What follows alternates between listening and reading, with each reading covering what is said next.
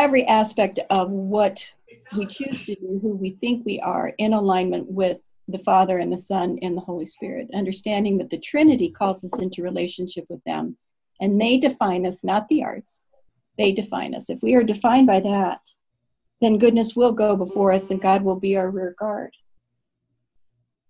Okay, oh, and just quickly, I want to tell you all that your midterm proposals were fabulous. I'm very excited about that. Presentations are November 11th in 2 weeks at the next Zoom meeting. And a 4-page applications paper is due midnight, November 25th. That is on your syllabus and it's on the lesson page for this week. So don't forget that. And your individual project proposals, which is basically your final project for the end, this is the end, due the end of December. Those proposals are due this Sunday, November 4th. And that is just to get you thinking about it. These can be preliminary proposals. If you want to develop them further or even change them, that's okay. Let's just get the ball rolling and think about it. Because we're moving into the holidays. We have things happening. I have projects happening, and we don't want to get behind on some of these core aspects of the course. Any questions very quickly before we start?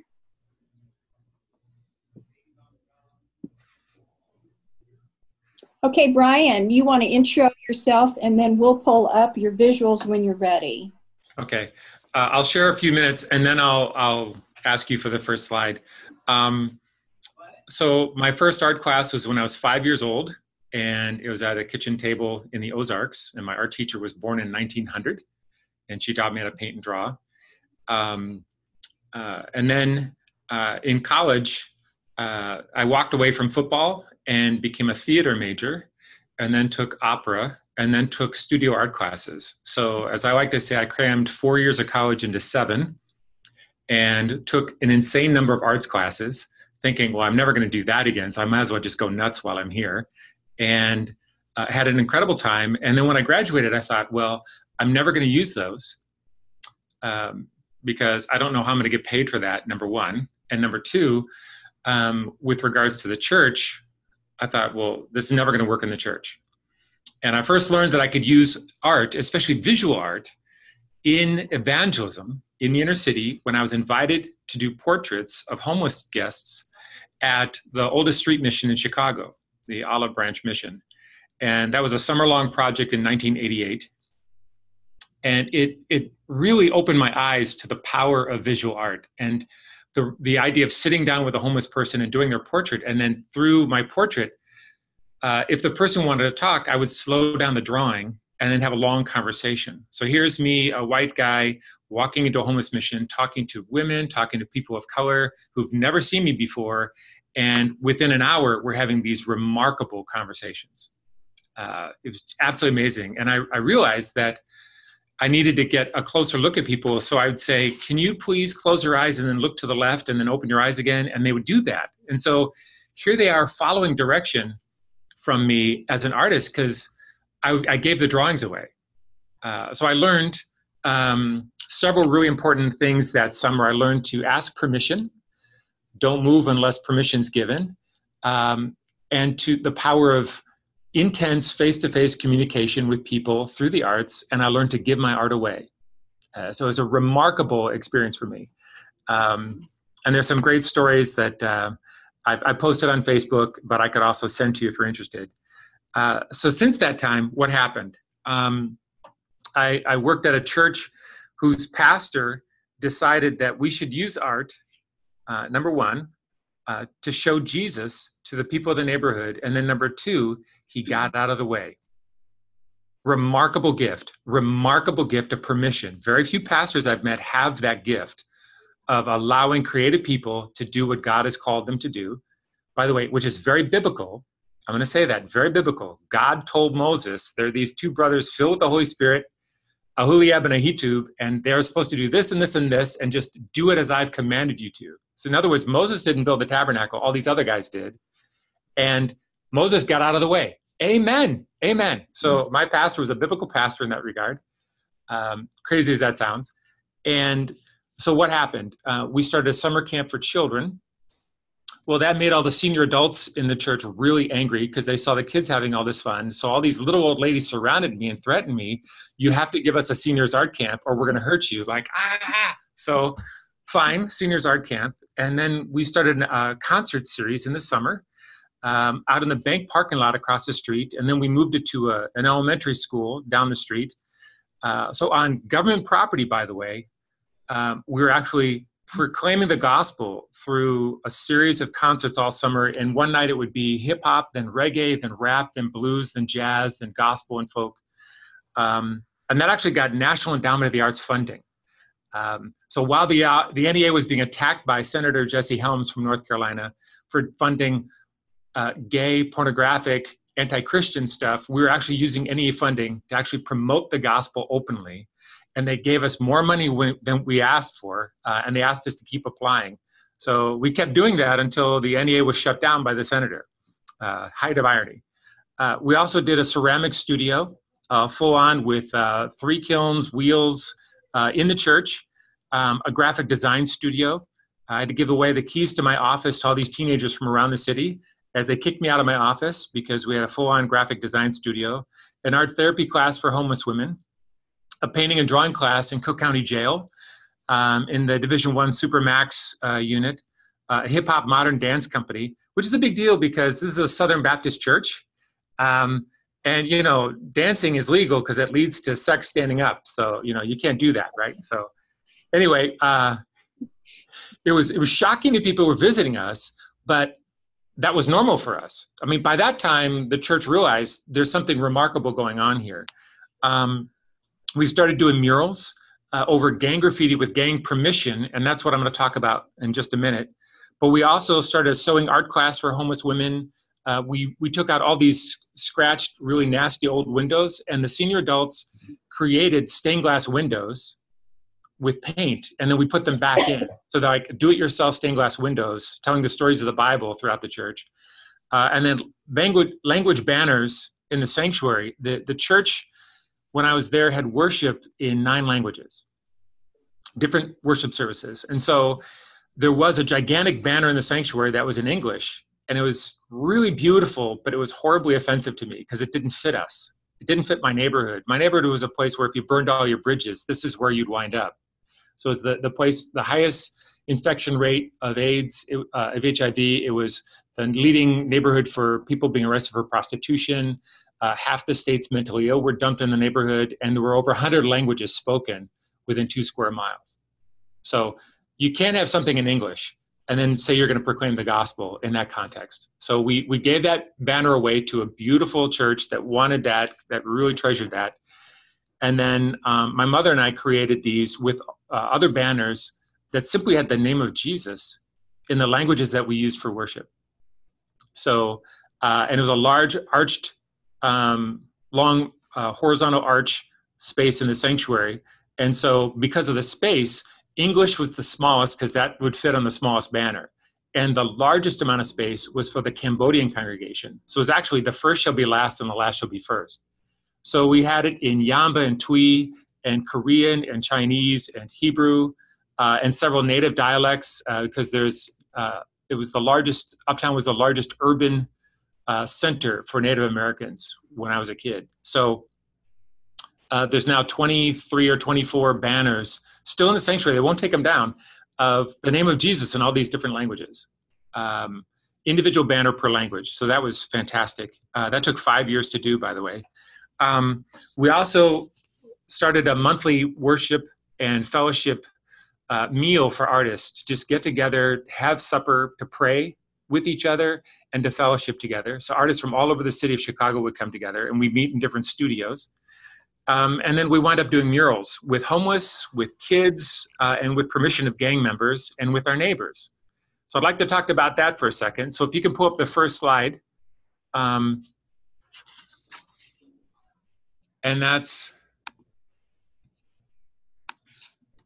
it should be bright red letters with white trim.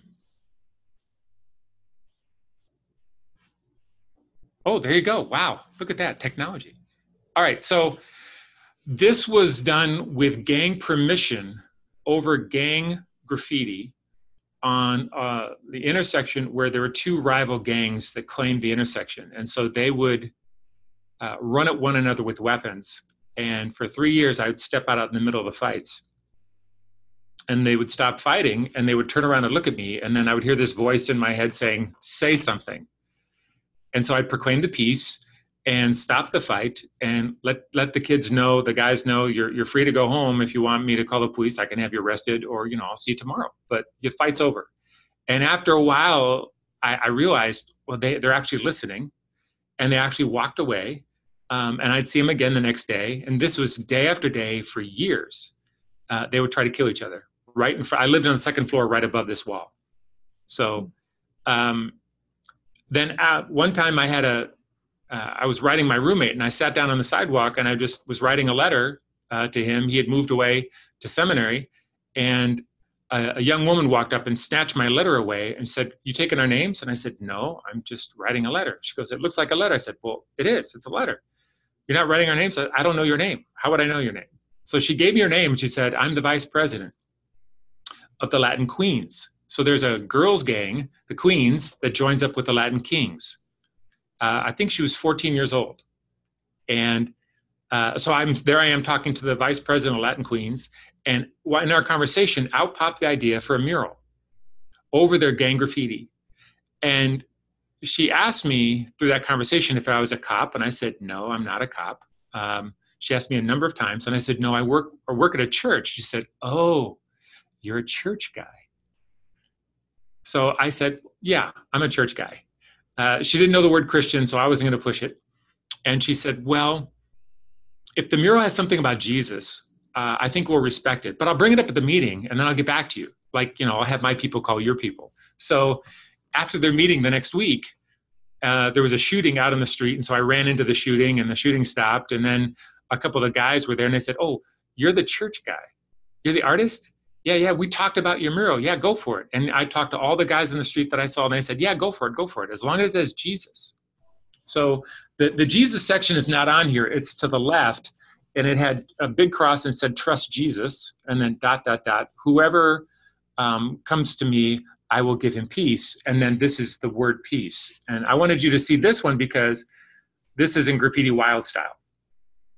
And for me, the power of the Pentecost is not that people are speaking in tongues per se. That's one miracle. The other miracle is that people understood in their own language that Jesus loves them. And we finished this over the course of 2 days. By the way, in advance, I called the police and I said, "We're going to do this." I talked to my owner of the building because I'm just renting. I talked to all my Christian friends, and everyone had the same idea, the same response, which is, I'm an idiot and I'm going to get killed, and the mural's not going to survive. Usually in that order. And when I called the police, they hung up on me laughing twice. So anyway, we started to do this, and the police almost killed us. Not the gangs, the police. Whole nother story. But we wound up getting it finished. And we the entire time, my friend and I, who's a graffiti master, he won a National Endowment of the Arts grant for graffiti. He designed this section that says peace. And he said, "This is my first ever north side wall, and the gangs out here are crazy. But then the cops came up and almost killed us."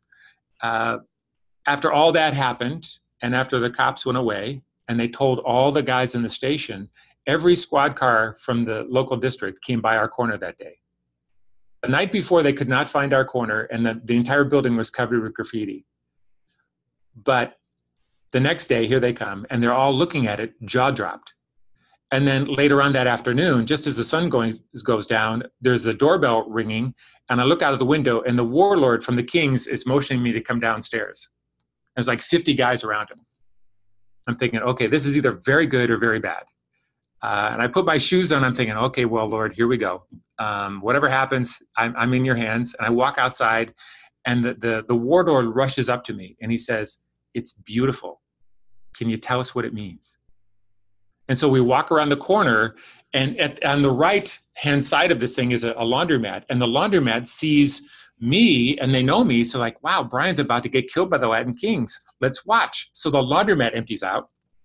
And then there's a bar kitty corner on the other side of the intersection, and they all say, wow, Brian's surrounded by the kings. He's going to get killed. Let's watch. So the bar empties out, and then all these other people who are just getting off the train because it's about work, the end of the workday, they say, wow, Brian's surrounded by the kings. He's going to get killed. Let's watch. So the crowd keeps getting bigger and bigger. And then one of the kids says 5050, and that means the police are coming. And then the warlord looks at me face to face, and he puts his hand right in my face, and he says, I'm with you, which is a contract, meaning anything happens to him happens to me. Anything happens to me happens to him. And he ordered his kids, no one moves. And so the cops drove in up on the sidewalk with the lights going, and they all came out with their batons out, and they were going to beat us to death, and no one moved. And they didn't have their sirens on, but the lights. So the lights drew out all the yuppies that had just started to move in the neighborhood because they followed the police lights. So now the crowd's huge, huge. And the lieutenant says, who's in charge? And everyone looked at me. And so I shared the Bible that day with the entire neighborhood, including the Latin King Nation. So yeah, I almost got killed, but not by the kings, but by the cops. And this lasted for 2 years, and then we had to redo it. And I'll show you the one we did at the end of this. But this led to another one. So we can go to the next slide. A local bank asked me if I could do a mural that would stop graffiti. The wall is about 120 feet long and about 40 feet tall at the top on the left. And then it goes down, there's a little gap there, and it goes down to about 28 feet. So I'm 6 feet tall, 6'6". If I stand in front of this mural, I come halfway up the shin of the man in the middle with the blue jeans and the white shirt. I come halfway up his shin, just to give you some context. The Bank of Chicago asked us to do this to stop graffiti. They said, do a community message. And the neighborhood is so broken, and there's so many families in chaos, we thought of the prodigal son. So this is the uptown version, the prodigal son. And the son has just left the pig pen on the right, and he's coming home. So the pig pen is homeless people passed out in the street, gangs, drugs, porn shops, liquor stores, SRO hotels. It was just a devastated community. And he's a teenager with the green shirt and the blue jeans coming towards the center character, which is the father. And then the party's already started. We could not put text on this wall. The bank would not allow that. So we had to show the entire prodigal in one picture. And this was designed by me and a college student from Wheaton.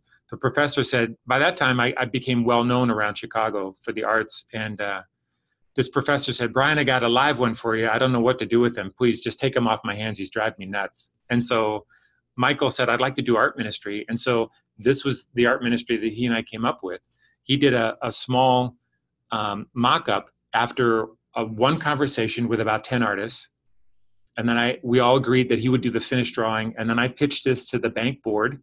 And the bank board, which was full of Jewish people and Buddhists and secular people, said, well, that's an amazing story. And I read it to them from the Bible. And they all said, that's the most beautiful story I've ever heard ever.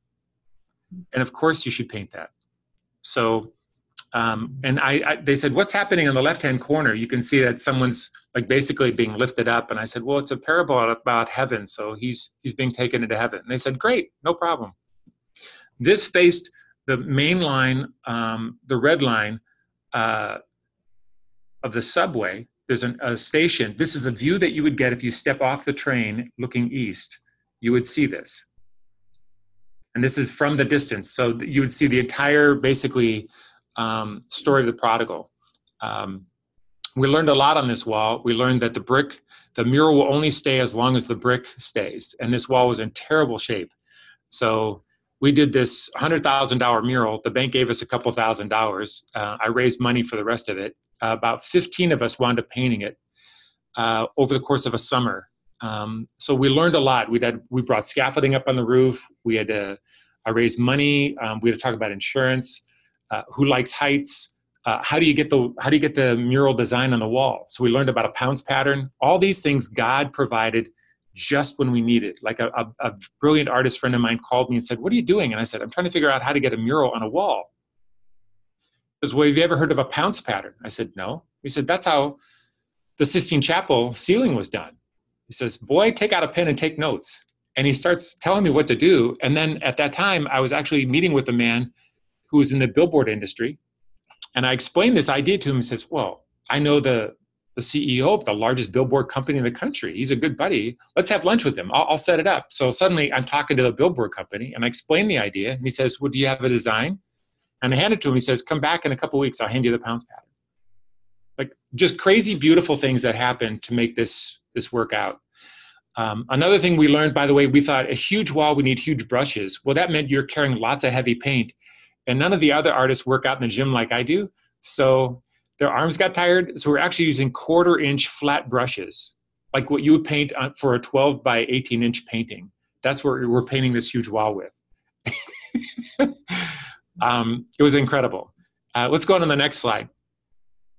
2 blocks south of our church, there was a street ironically called Sunnyside. And at that point, it was the most dangerous street on the north side of Chicago. Massive shootouts between the cops and gangs, massive shootouts between gangs and other gangs, rival gangs. And on this wall, which is about 150 feet long, 18 feet tall, there were all these RIPs, meaning tombstones. So a gang member is shot, and then the gang puts up a memorial on the wall where the kid was shot. And if you paint over a RIP, that's basically you telling the gang, kill me, just walk up and shoot me now. So by this time, I'd been working on a basketball league, bringing rival gangs together across gang turf lines for Bible study and basketball. So I knew all the gang members. So I just asked them, hey, we're doing this mural. What do you think? And I already had a team working with me, high school kids that I invited from across the city to work on this idea. So I was showing them ideas, and they said, well, as long as it is Jesus, we're fine. As long as it is God, we're okay. By the way, the kids that came together, there were 9 kids on the design team, and it just so happened 3 were white, 3 were Latino, and 3 were black. And so when that happened, I said, okay, it's about racial unity in some way. You guys have to figure this out.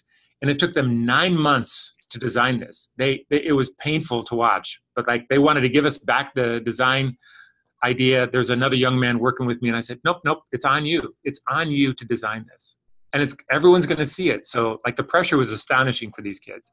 But they came up with this design. So it's this first part here. This is the creation of creation. And it's all flowing out of logos. You can see it through the trees. So we're teaching the neighbor Greek, right?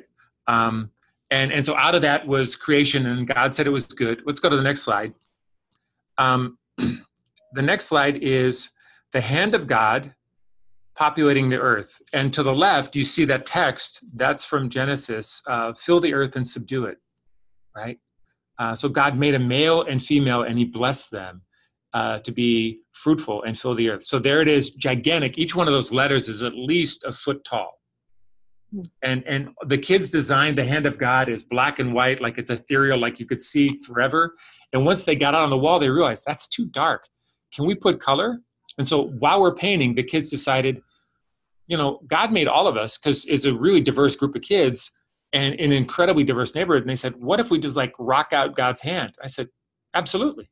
Why not? That's a great way visually to show that God looks like us and we look like God. And so all those body colors like being like dropped across the globe, that was their idea to say, he's populating all the world and that we all look like God. So let's go on to the next slide. But God's perfect creation was destroyed by sin. So here's a medieval mace that's shattering the globe. And on the mace, you have lust, envy, racism, greed, hate, those forces that drive us to build walls and to attack each other, to wage war, and it shatters God's perfect creation. And if we'll go to the next slide, all those broken shards are put back into place through Jesus of all these different colors. And to the right of that is this passage, there's no Jew or Greek or slave or female or male or female. We are all one in Christ. And again, really big text. So 9 kids designed this, and then about 250 wound up painting it. The insurance worked out, and again, a total miracle. Anyone who touched a brush was immediately covered with insurance. So we had one set of scaffolding, which we're rolling back and forth along the wall here. And this was a summer-long project. And people would walk up to us while we were painting and they'd say, "What are you painting?" And every time they asked, I happened to be standing right there. So I would wind up talking to them while I was painting. And because half of the people who were asking were actually either very violent or very drunk or mentally disabled, all the other artists said, "Brian, you're the person who talks to people." So I probably shared the gospel with about 300 so people through the course of the summer, as they would say, "What are you doing?" "We're painting Jesus." And incredible conversations. I invited my homeless art class to join us, a whole group of children that were walking back and forth from a child care place. They all begged the teacher, can we paint? Can we paint? This is, by the way, on a resale shop. And so I went into the resale shop and I said, a whole group of kids want to join us on the mural. And they said, take whatever shirts you need. So they all looked like little Peanuts characters because we had adult-sized shirts on them so they wouldn't destroy their clothing. It was adorable. And they made a glorious mess and they had a fantastic time. And they gave tours. I painted that. I painted that letter. I painted that letter. And the homeless women like, I painted that person, like in the figure, all the figures below Jesus. So those who were okay with heights would get up on the ladder or get up on the scaffold. But this was done over gang graffiti with gang permission and then gang protection on the most dangerous street in this part of the city. And while we were actually priming the wall, there were shootings. And then once the drawing went on the wall, the shooting stopped. And then all the gang activity stopped once we had the dedication. So it actually changed the block because neighbors from the block said, can I join you? And I said, yes, absolutely. And then every Friday afternoon throughout the summer, I would have a lunch brought in for people who were helping. And we'd have this amazing feast on the street and then go back to painting. And other artists would come and just sing and pray. Others would, just walk around the neighborhood praying for our protection or praying that God would use the mural. It's still there. It still looks like this. The building has actually been purchased and it'll probably get knocked down and the space will be made into condos. But this was dedicated once, and then there was a group of people that were illegally given permission to paint over it. Oh, so actually they painted over this with really bad paint to have a safe sex mural. Thought of a gigantic condom thing over this. It was amazing. And the paint started falling off the wall within a week because they're using really garbage paint. So the next summer, after lots of meetings with the city and with this other mural company, we scrubbed all that paint off and we redid it. And that one took even more people and even more money. And we dedicated that after the 9/11 attack, as it turned out. So, and the whole neighborhood came out for that, which is amazing. I'll go to the last one here. This is the follow-up of the peace mural. And this is from Genesis when God says, my son, your brother's blood cries out to me from the soil. And so it says, your brother's blood cries out to me with a large smoking handgun. And I did this with another graffiti artist, a young man from Jackson, Mississippi, who wanted to come and do graffiti for Jesus. And so he lived with me for the summer and we worked on this. And the funny story about this is that I told the police, and then I called them, and then I called them again, and then I called them again. And they said, why do you keep calling us? And I said, well, you tried to kill us the last time. So I just want to make sure you're not going to kill us this time. So they got real quiet and very serious. And then Ben and I were out there painting, just getting started. And then the cops came up on the sidewalk, really slow, very cautious. And the captain gets out and he says, so you're the man that called me? Yes. So you did the first mural? Yes. You're doing the second mural? Yes. He says, well, what is it? Tell me about it. And I told him about it. He says, this should be on walls all over the city. This is beautiful. This is really beautiful. But that whole gun thing, the gun is messed up. That doesn't look like a real gun. So he gave us some critique and he laughed and he said, well, I'll send everyone by to let them know no one's to touch that wall. So this time, no one tried to kill us. And while we were working, one rival gang comes up, the Black Exeter Disciples, and they say, your brother's bread. What's this about? So here's a Bible study about Cain and Abel and brothers killing each other with gang members on the street. And then after about an hour of watching us, they say, that's really beautiful, but that gun is messed up. I mean, you got to fix that gun. Do you want to show us? And, Ben, he's over there by the gun. So he's actually working on giving highlights. And they said, yeah, you got to fix that now. And Ben looks at me. I said, Ben, do it, or there's be some problems. So now Ben is basically trying not to crap in his shorts while doing the gun. I'm over at the left-hand side of the wall laughing at him. And then they say, that's tight. Okay, we're going to respect that, meaning we're not going to touch that. And then about an hour later, here come the Latin Kings, the same thing, only I'm over by the gun. And they're like, your brother's butt, what's this about? There's another Bible study. And they're like, oh, that's fantastic. Yeah, we got to stop the fighting. We're brothers. We need to stop the shooting. And then they say, but that gun, who did that gun? Are you kidding me? And like, they're jumping all over me now. Ben is all the way on the left doing some detail. And now he's laughing at me as I'm being ordered around by the gangs. Everyone's an art critic, really. And this one lasted for another 2 years before spray paint just gets tired and you have to scrub it down. So the landlord finally just scrubbed the whole wall clean. But this stopped a shooting war in my neighborhood, which led to another mural. Over the course of about 10 years, we did about 50 murals in the neighborhood, in the building, at the church building, and then in other parts of the city. So I'll stop right there. Maybe you have some questions. I could take your questions.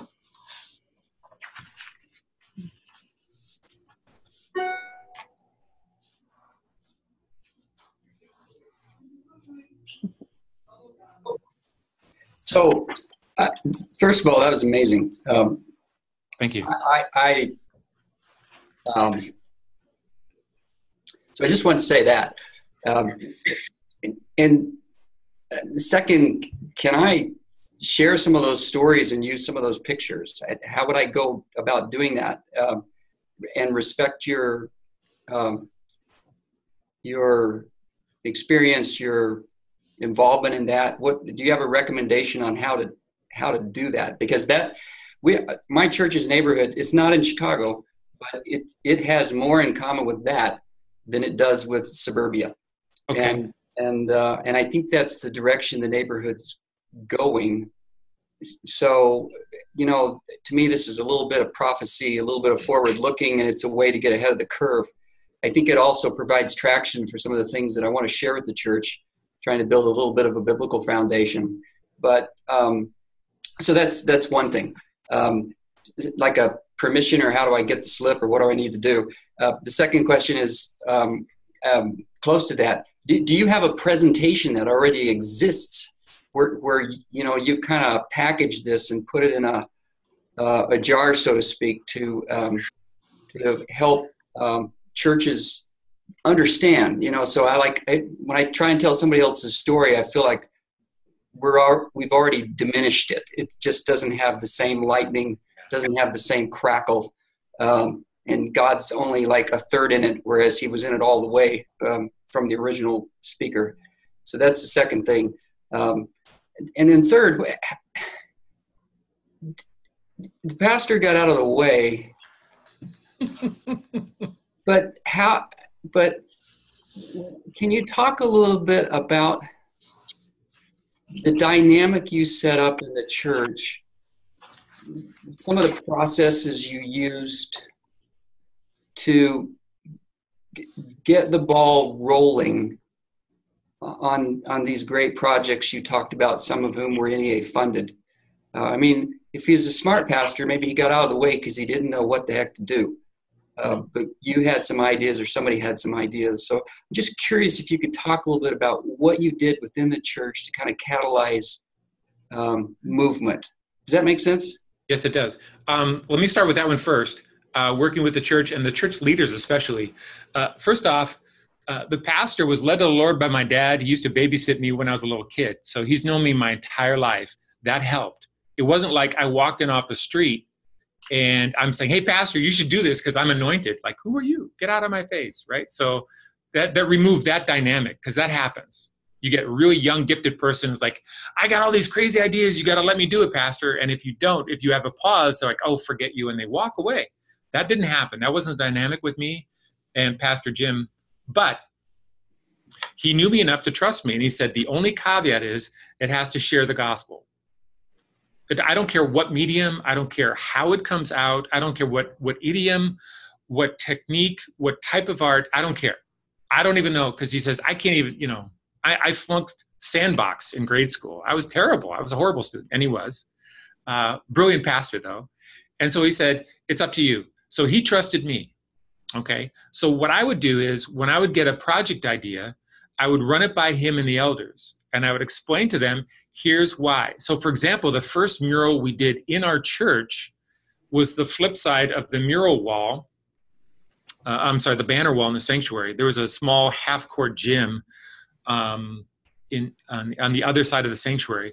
And there was this wall, it was 40 feet wide, about 18 feet tall, with a curve arch, if you will, a slow curve arch. And the kids at the art camp, these are 5 to 15-year-olds, they did a spray paint graffiti mural with a friend of mine who did the peace mural with me, the first mural that you saw. We did it out in the alley so that we wouldn't kill the kids with spray paint poisoning, right? And they had little masks on, and we put shirts on them, or we actually punched holes through garbage bags, like white kitchen garbage bags. It's perfect size for shorties. You just punch a hole in the head and just slip it down over them, and then pull their arms out the side, and voila, they're not going to destroy their clothes. Because the first time we did it without any covering, because I thought the kids would actually bring their own, because we told them, bring your own stuff. And the families are in chaos, and maybe 2 kids did. So we destroyed some clothing. The mom goes berserk. So we learn by doing, right? So we learn by doing. Okay.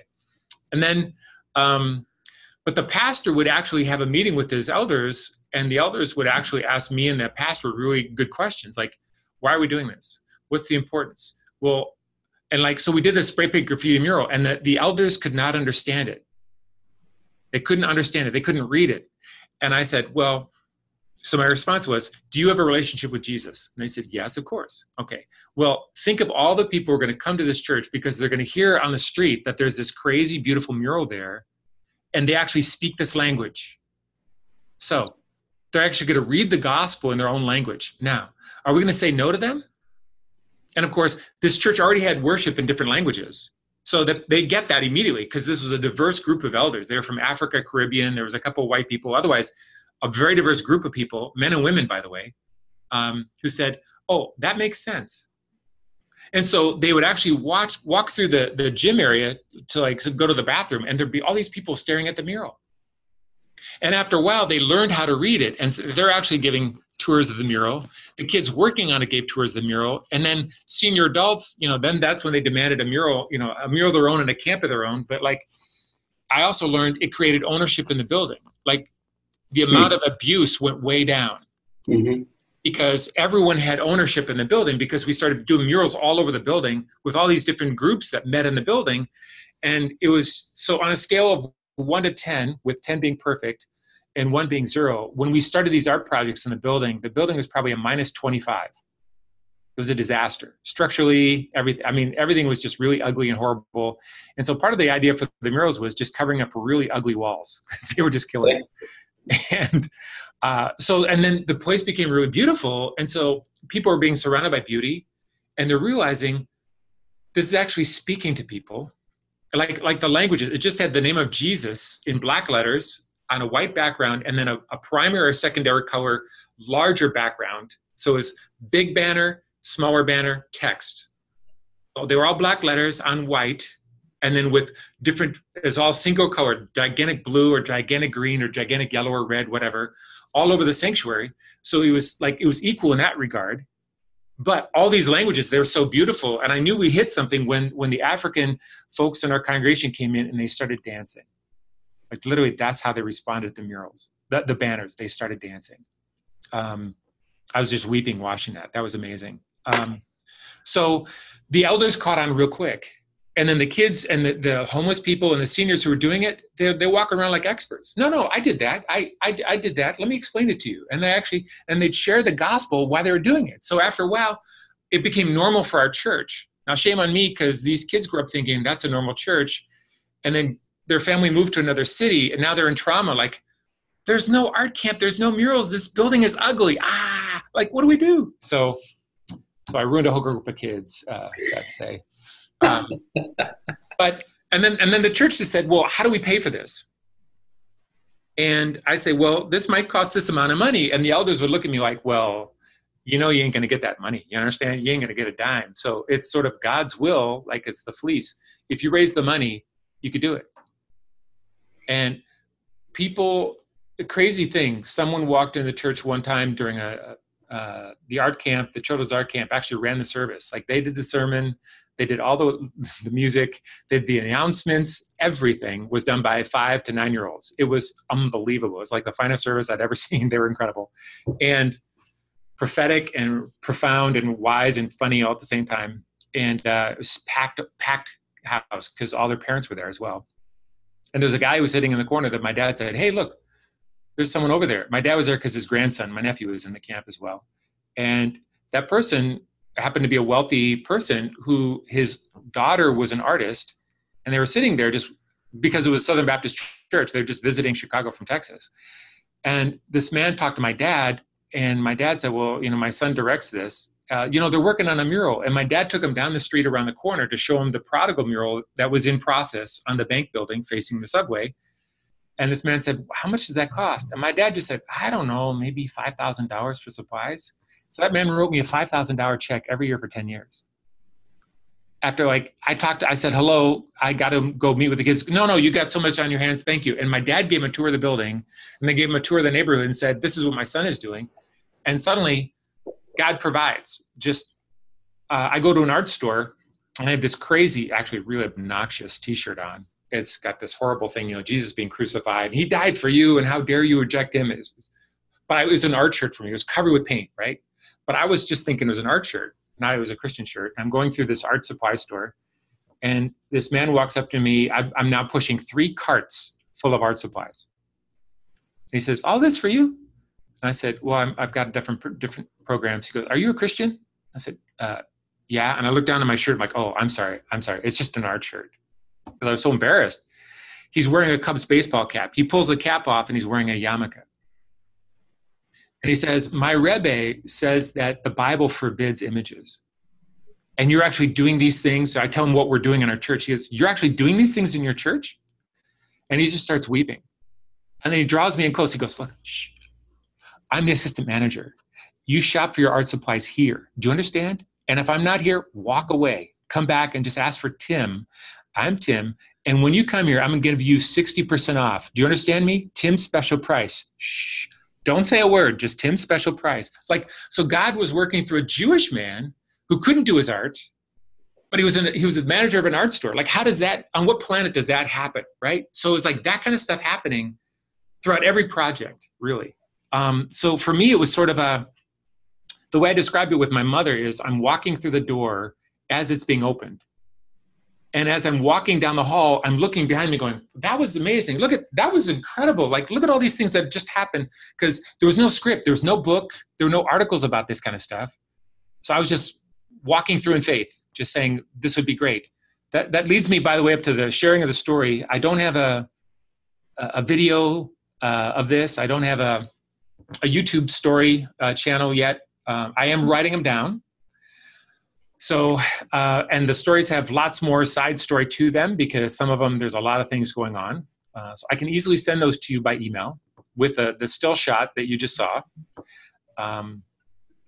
And you're welcome to use those in your church to encourage your elders to think about the possibilities of what could happen in your space. So I could do that.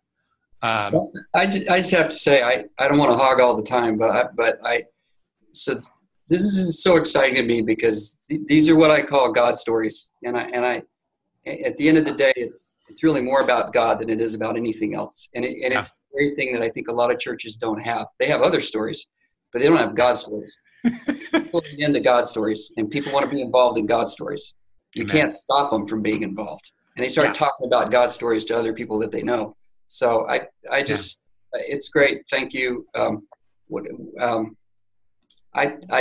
would happily take whatever you can send me. That would be amazing. And if I need to wait until something formal comes out, I respect that. Well, sorry, Brian. No problem. No problem. I hear on that. If Marie wants to send me an email list, I can send them out to each of you if you want, or I could just send them to you. It's no problem. Okay. Well, I want to respect your. At some point, I'm posting these, by the way, on Facebook, as Maria knows. And there's someone who's reading them who's a really gifted author and editor. And she finally said, "Is this going to be a book?" And I said, "I think it is." She goes, "Well, when you're ready to write a book, let me know and I'll edit." And then my dad is sending me all these different publishing companies, but some of the language I use, and it's not my language, it's language from the street. Sure. That cannot be, in my view, that cannot be edited out. So that Yeah. means, like, there's one story, my dad laughed, he doesn't do Facebook, so I just sent him by email, and he laughed at me. He says, this rules out Moody Publishing. There's no way they're going to publish that. But then he says, but you're like Luke, you just documented what happened. I said, wow, that's really redemptive. I appreciate that, Dad. So anyway, but Brian, they will get into a book. Go ahead.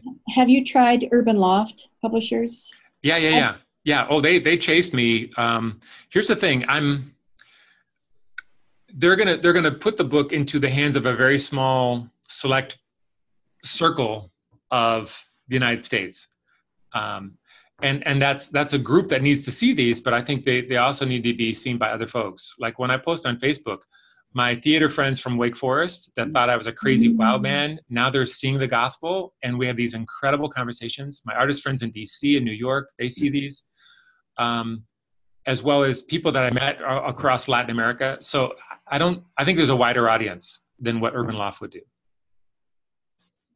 Good question. You all were just about out of time, but does anyone else have a question or a comment? It's wonderful. This is great to hear about. Thank you. Thank you so much. I appreciate that, Betty. Where are you located, by the way? To me? Yeah. Well, I'm in Gainesville, Georgia, but I'm old. I'm an older person. I'm taking this course because I like to learn. Oh, outstanding. Well, so the woman who designed the stained glass murals in our building, she was 75 when she worked with the seniors art camp.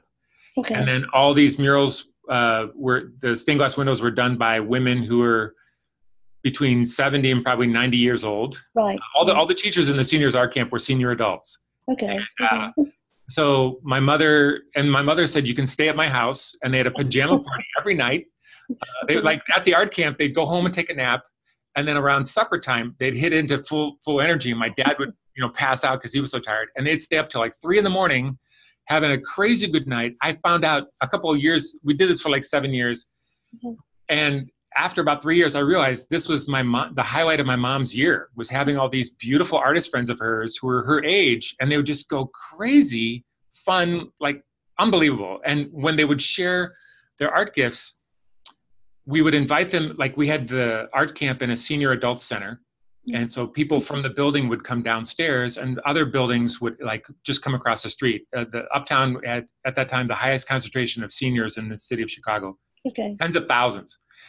And these gifted artists would simply say, I've got the supplies. If you'd like to join me, we can do some painting together. Or would you like to work on some weaving? Or would you like to work on this? And so I would organize the camp. I would get them there. They would stay with my folks. They would give me a supply list. I'd get the supplies, and then I'd make lunch, and I'd serve lunch. And then during lunch, one of the seniors would share his or her testimony. Okay. And then everyone would go back to work on their art projects. It was glorious. I mean, it sounds like fun. It was so much fun. My mom loved it. She thought it was amazing. That sounds like fun. So you're not too old is what I'm saying. Okay, thank you. And by the way, one of the murals, the first mural they did was with found objects that we pulled out of dumpsters behind ceramic shops and glass shops. So it was like in junk jewelry and stuff from people's homes. And it was about Sarah laughing because she's too old. Okay. It was so beautiful. I've done some junk creatures. I've even sold junk creatures. No, that's great. That's beautiful. Brian, your creativity is boundless, and the innovation that goes with it is so critical, and we applaud that.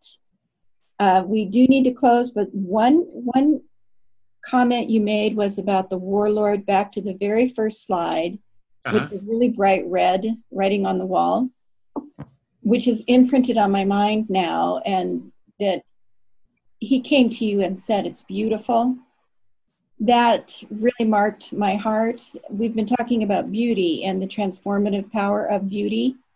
And these gang members that have created their own kind of community who are desperately in need of beauty, that were so affected by the creative process and the innovation and the message. I love that. And you've given us application to a lot of the ideology that we've been talking about. And so thank you. Amen. There was a study that came out that said that gardens and murals in the cities reduce violence.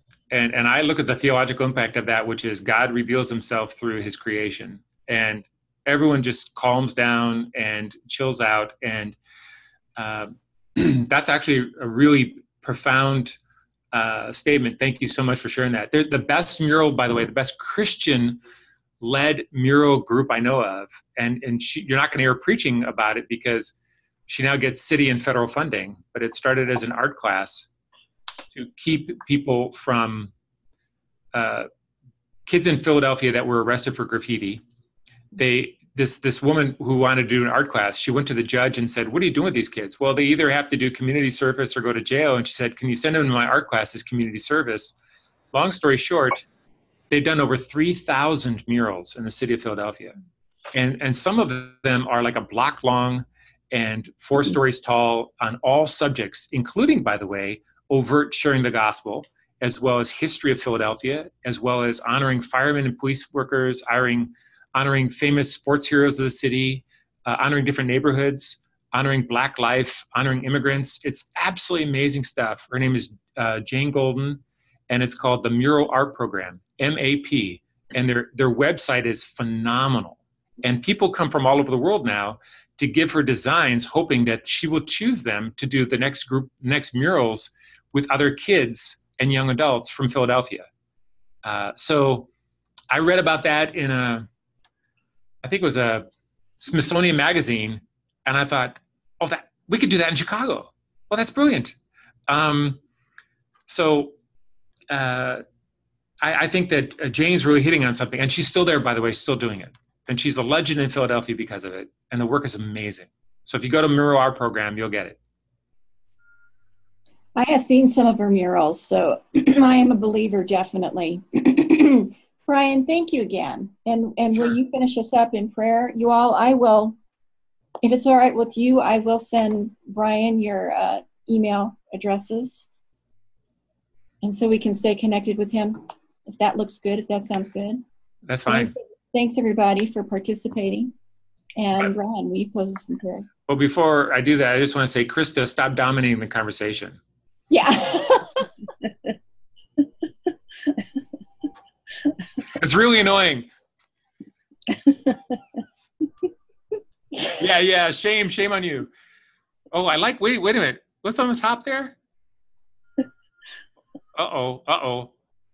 Yes, a tail. Outstanding. Thank you so much. That made my day. I really appreciate that. Okay, well, with that note, let's pray. Lord, we thank you for the gift of creativity, and we thank you for the gift of art. Thank you that you commanded us to do these things, to honor you, not to honor ourselves, but to praise you and to worship you. So thank you for the gift that you give us in providing us help, for giving us safety, for allowing us, Lord, even to meet with church leaders and to see God's grace open people who might be resistant or hesitant or even against using art. Allow us, Lord, to continue to be agents of peace and reconciliation and build bridges between those who just refuse, to those who don't understand, to those who really want to do it. I pray that your hand would fall upon every church represented in this class, and that you would be glorified and you be pleased, and that we would be encouraged. In Jesus' name, amen. Amen. Thanks, Brian. Thanks, everybody. Thank you for offering me to come. It's just a delight. Oh, my pleasure. Ciao.